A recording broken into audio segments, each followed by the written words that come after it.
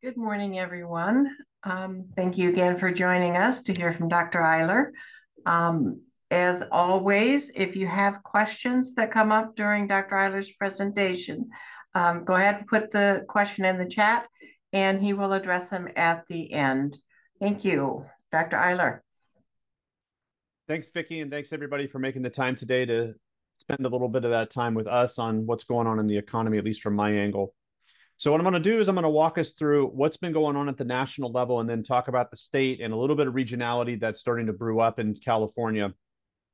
And kind of conclude with some things I see as things to watch over the next 12 months. So the labor market in the United States continues to show a lot of resilience. I normally show the Great Recession briefly as a contrast, given that we went through a very severe recession when the pandemic hit, and we grew out of it relatively quickly, which most economists predicted. But the continued growth of the American economy, given some of the headwinds, still remains baffling to a lot of economists, including the Federal Reserve's economists. And this is one of the reasons why the Federal Reserve did not lower interest rates in their January meeting and probably will not lower them in their March meeting. And I'll talk a little bit more about interest rates in just a bit. But this blue line represents the evolution of the total number of people working in the United States. If I index that number and start that number in November 2007 at 100, it took 78 months to get the same number of people in the United States working in total than we had just before the beginning of the Great Recession. And that long time period is why we call it the Great Recession. The evolution of the pandemic, recession, recovery, and expansion looks like this in the black line. If we put January 2020 in seasonally adjusted terms equal to 100, sharp cut April and May, the beginnings of coming out of it, June, July, and August 2020. And then as we crept into 2021, we started to get our sea legs, and we've been growing basically ever since the early middle portion of spring in 2021. That 103.5 number on the far right-hand side means that we are 3.5% more people working than we had in January 2020 after seasonal adjustments. And as long as that black line continues to rise, we will likely avert a declared recession, as the gains in labor markets should continue to provide income to homes and ultimately keep consumers spending. But as I'll talk about at the end, one of the real tricky foundational issues of how we're going to keep away from recession is how much more can we rely on consumers sort of providing buoyance for this economy? And if they start to peel back in terms of what they've been spending, that could easily start to contract our economy in such a way we'll creep closer to recession. But for right now, the labor market gains continue to show good news for the American economy. On the inflation front, this measure of inflation here, which is called core personal consumption expenditures prices, has been falling precipitously over the last 15 months, but that's after rising very, very quickly for the previous 18 and kind of remaining at relatively high levels. So you normally hear about maybe the consumption or the consumer price index in the news. This is another way to think about consumer prices, which is meant to be a general view of what you buy at home every month, but core means we're removing food and energy prices and products from that shopping cart, if you will, of what we buy at home on a monthly basis. So policymakers like to look at core prices because food and energy prices can be volatile. For example, what's happening in the Middle East can easily lead to a lot of volatility in oil prices. It can also lead to volatility in the delivery of food to different countries, which can change prices of food around the world. And so policymakers tend not to make policy decisions based on food and energy prices moving around, but how the core of the economy, after we remove food and energy, is moving around. And that blue solid line on this graph shows the evolution of the percentage change in those prices on an annualized basis, where in December, the percentage change in that shopping cart you buy at home, minus food and energy products, cost 2.9% more than it did December 2022. And that's been falling. Now, there's two angles on this. One, it's great that it's falling, and it needs to fall through those red dots that I'm going to shade now. That's the current prediction of the Federal Reserve. And as long as they're doing their work, they're going to be able to start lowering rates in the middle portion of this year. And I'll talk a little bit more about that at the end too. Under the supposition that we are able to keep guiding that blue solid line through those red dots toward that blue dotted line, which is basically where the Federal Reserve wants inflation to be. The trick is that even with falling inflation, the recent inflation over the last almost 3 years now is going to start to compound on households. And so this is, while falling, still compounding from previous years' inflation. So prices have gone up, and we should not expect some wild contraction of prices to take us back to the same levels we were before the pandemic anytime soon or at all.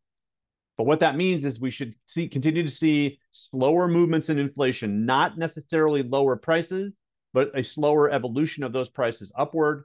And we should see interest rates falling basically somewhere between 0.75% and 1.25% by the end of this year. There's a lot of shell gaming and consternation and hand waving and crystal ball gazing around what's going to happen with interest rates, and financial markets have kind of bet on rates falling faster and more and sooner than they look like they're going to. The main idea is to think if we don't continue to see inflation fall, and we kind of need to see labor markets flatten a little bit, because the Federal Reserve is going to be thinking that labor markets continuing to grow means there's going to be underlying pressure on inflation, which means we might have this sort of plateau effect as we're falling down with that blue solid line and not quite get to the goal, which is the blue dotted line. That'll tell some of the tale of how fast and how far down rates go.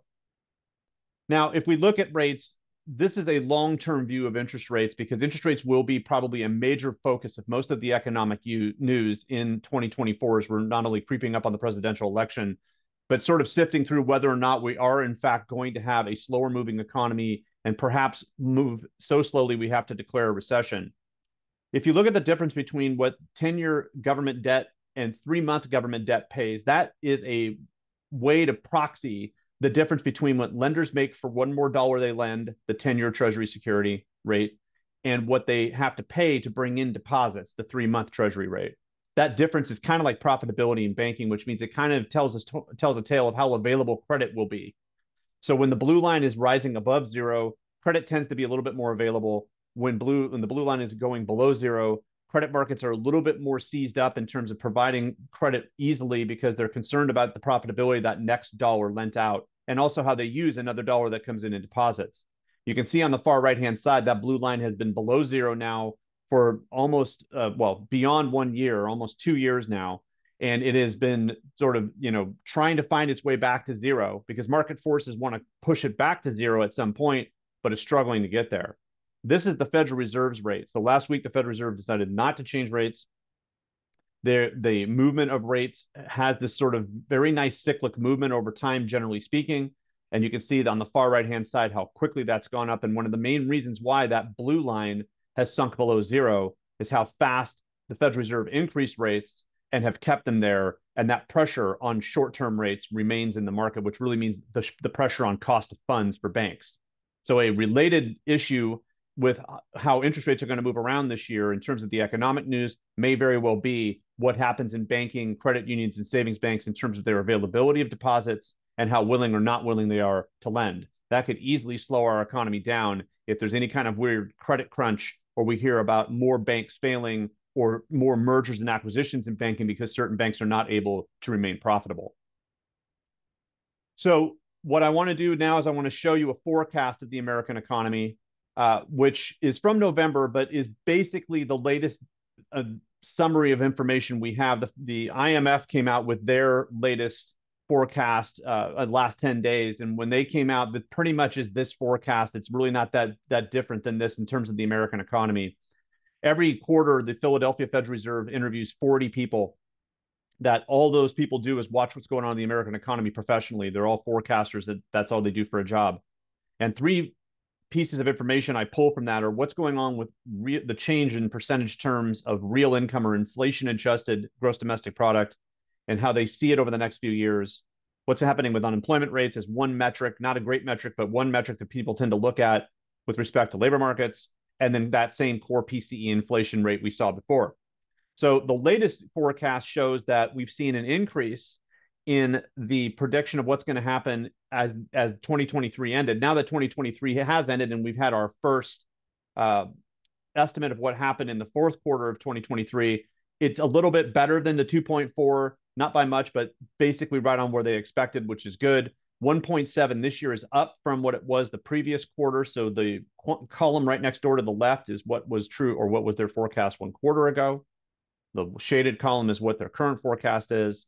And you can see in 2025, it's going to be a little slower, and then 2026 picks back up again. But the bottom line is that forecasters generally believe that we are going to kind of slow move through this year and maybe the beginning of next. Part of that is because of geopolitical issues, domestic political issues, and uncertainty in the presidential election and in a broad range of other elections that are happening.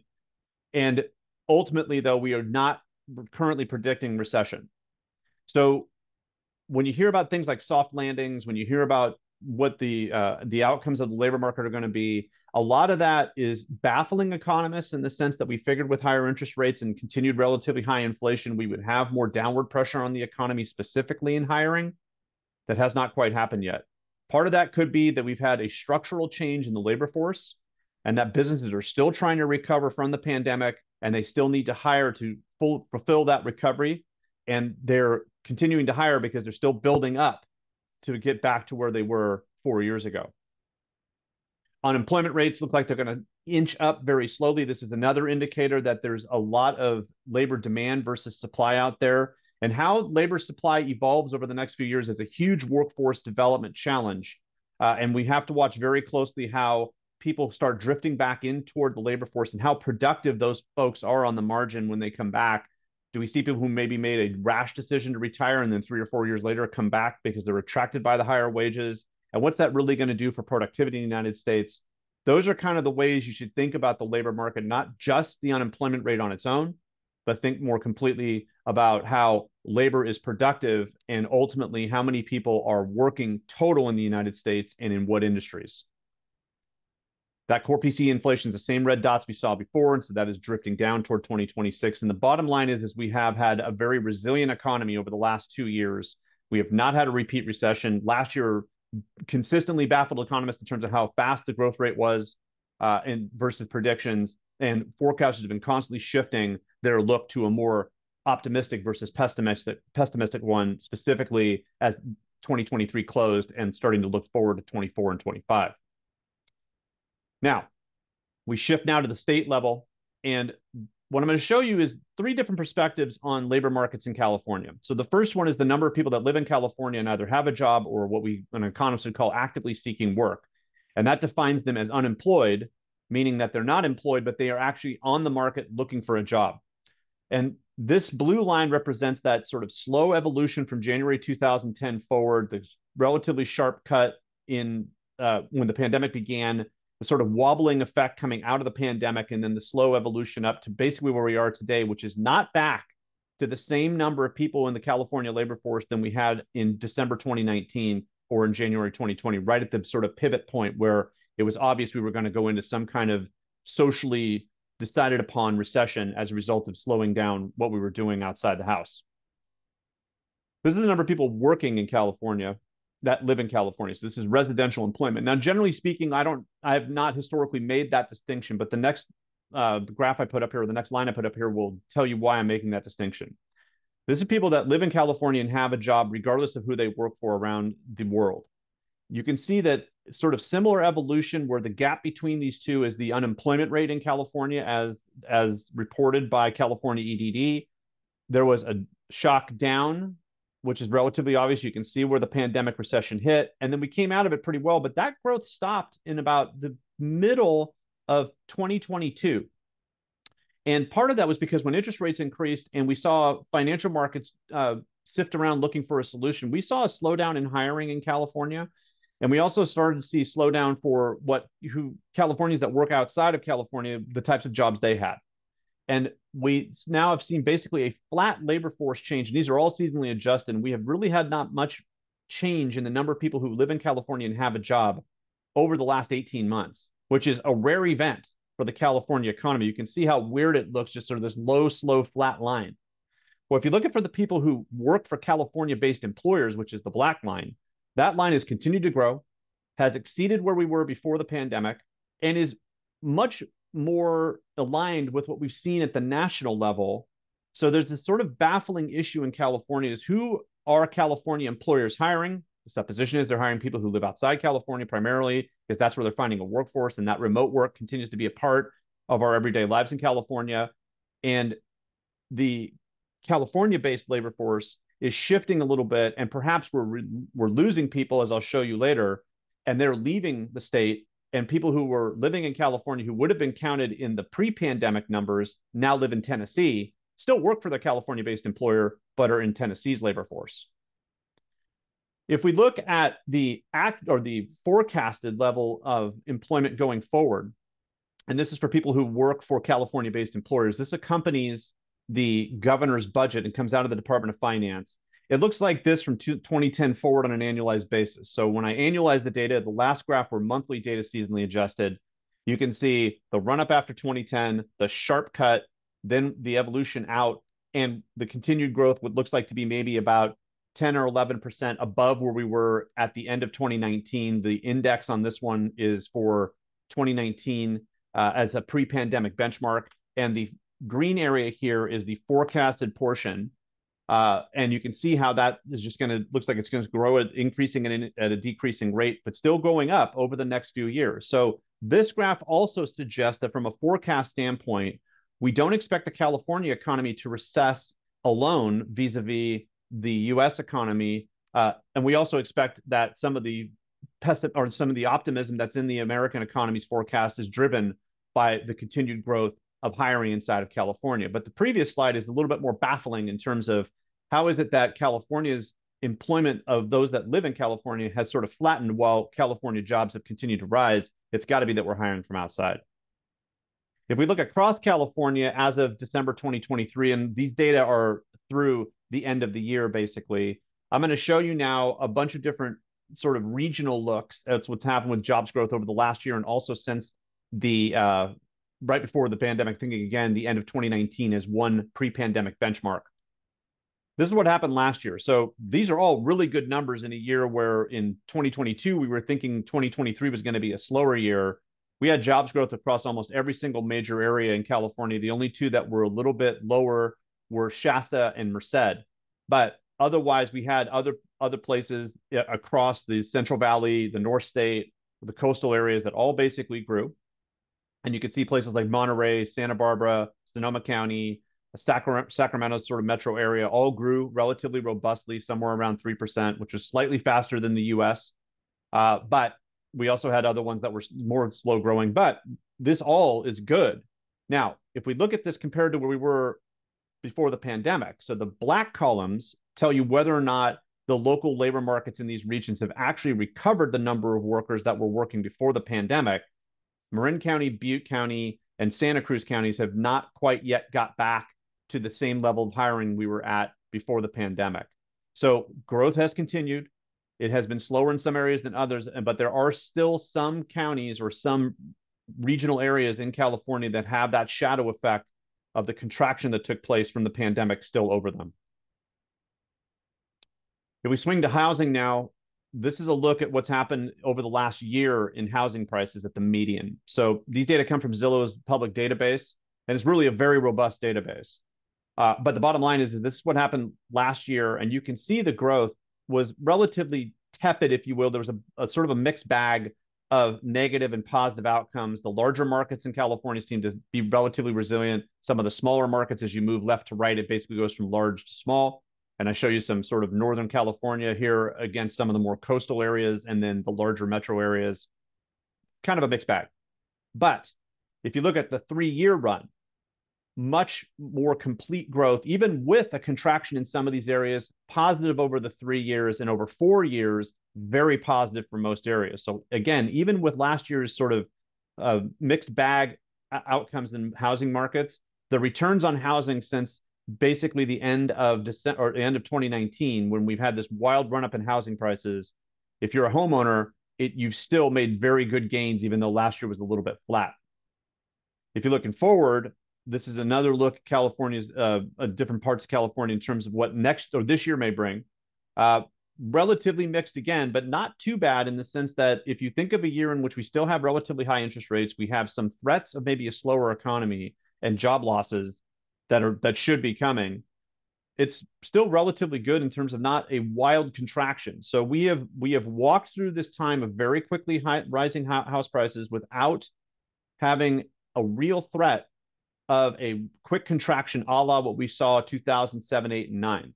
It looks for now that the credit market conditions, the housing market conditions, and the labor market conditions all in unison do not suggest we're going to have a wild contraction in prices anytime soon. But some areas will probably be a little bit flatter than others. You can see those in the last graph, which I kind of moved quickly through because we are on limited time. San Francisco County, city and county, has had lower home prices since the pandemic began, still predicted to have lower again this year. You can kind of see it fifth from the right here on this graph as one sort of standout region or space in California that really has not had the same housing market gains as other places in California. But places like Mendocino County, Humboldt County have originally saw rises in prices and have actually seen a slide back over the last 12 or 18 months. So be watching very closely what happens with home sales and your local labor markets. That will tell most of the tale. If we look at population change, this kind of harkens back what I talked about earlier when I talked about labor force. This is the evolution of births, deaths, the inbounds of foreign residents that we send people from California away to other parts of the world, and other parts of the world come to us. And then the net domestic change, meaning other parts of the United States in net.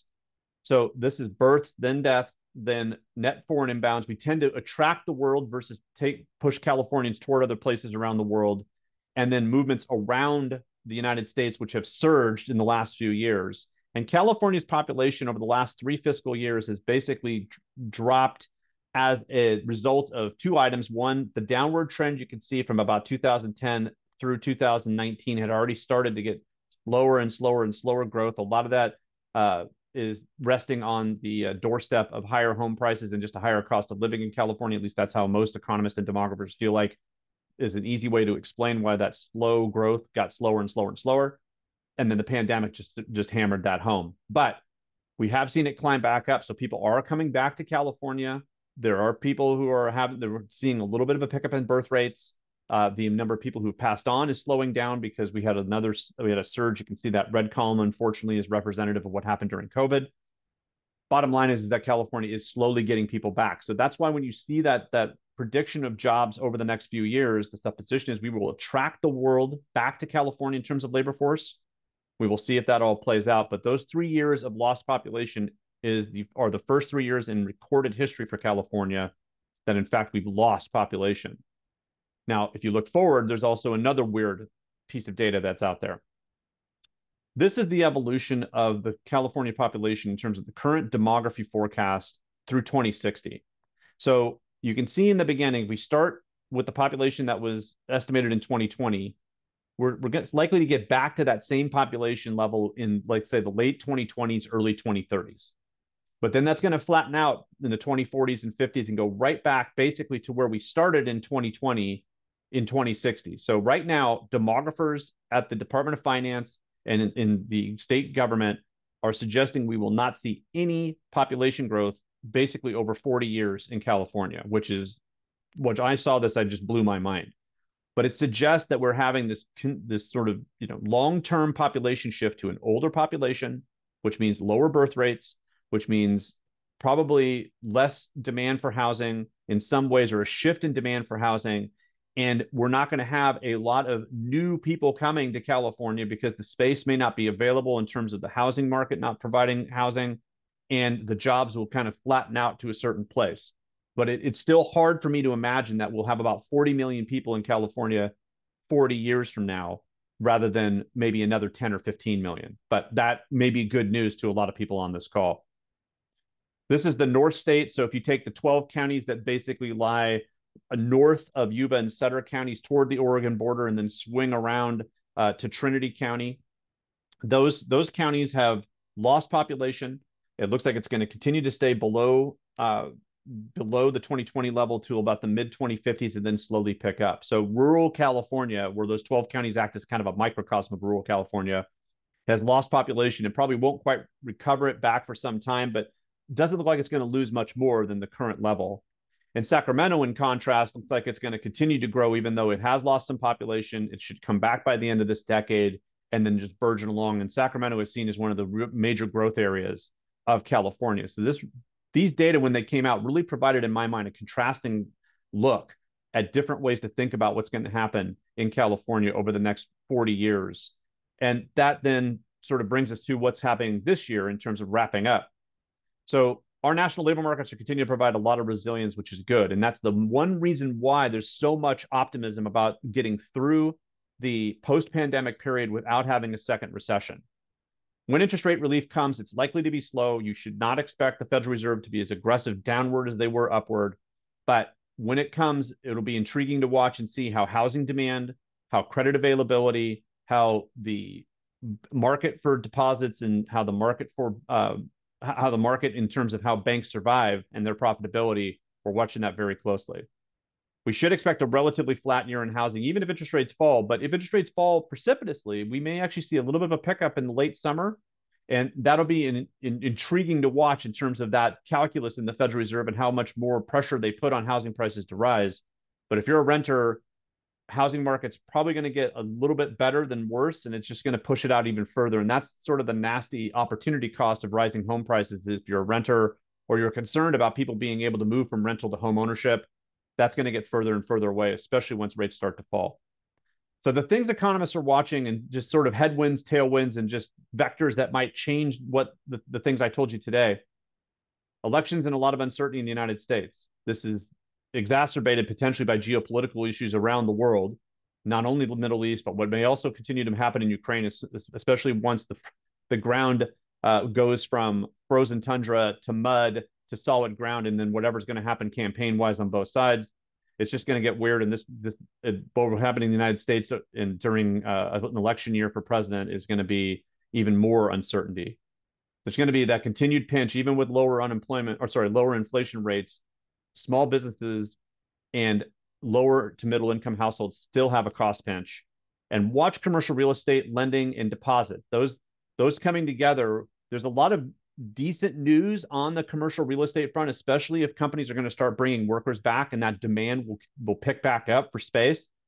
But there's going to be a lot of fallow space as well. So we got about 2 or 3 years of a lot of uncertainty in commercial real estate, which can lead to some uncertainty in lending and banking markets, especially because banks right now, banks, credit unions, and savings banks are all sort of chasing deposits in the current environment. So folks, thank you so much for taking the time with us today. I think we have one question in the Q&A. It comes from Doug. It says, high inflation caused prices to increase about 20%, and now prices are still high but not increasing as rapidly. Inflation may be declining, but overall prices have stayed high and are going higher in his opinion. So lower inflation is good, but families are paying a great deal more for food and gas. Am I looking at this from the wrong angle? And the answer is, Doug, no, you are not. The point of the lower inflation is that pressure is receding. It does not mean you have not had this sort of compounding effect. And that's why I said this at the very end, that even with lower inflation, smaller businesses who tend to have inflation with our cost structure as a regressive tax, just like lower to middle income households, you're not looking at it wrong. All it's doing is relieving that rising pressure, not relieving the core problem that's existed over the last 3 years as prices have gone up. So it'll be very intriguing to watch whether or not we see more people push toward the edge, which means less consumption because you can't afford to do it, and what that might mean for delinquencies on loans, delinquencies on credit cards, delinquencies on auto loans, and how that can start to spread its wings throughout lending, where banks, credit unions, and savings banks might be more reticent to lend toward businesses because they have other risks on their portfolio or in their portfolio that they don't know what's going to happen, and they don't want to take more risk. That'll be the tricky part of how we get through the next few months and years. Thank you for that question, Doug. Daryl asked, what's the impact of higher minimum wages on the economy and inflation? The easiest way to explain it, Daryl, is that it does help people who are at that minimum wage get a little bit more upward pressure on what they're being paid. It is a regressive tax on small business, and so it could mean there's a little bit less hiring. It really depends on how so-called effective that minimum wage is on the local market. For rural California, the minimum wage tends to be a little bit more effective or have an immediate market effect than in urban, more high-paying and high-wage level California. Think again our urban areas, but certainly for rural and small suburban California, that change can have an immediate impact, positive for the household, marginally negative, especially for smaller businesses in terms of what they're now seeing as higher cost structure. Vicki, I believe that is it. Folks, thank you so much. Thank you, Dr. Eyler. And just a reminder, a recording of this presentation and the slides will be available later today, maybe tomorrow morning on the chabinconcepts.com. Thank you all.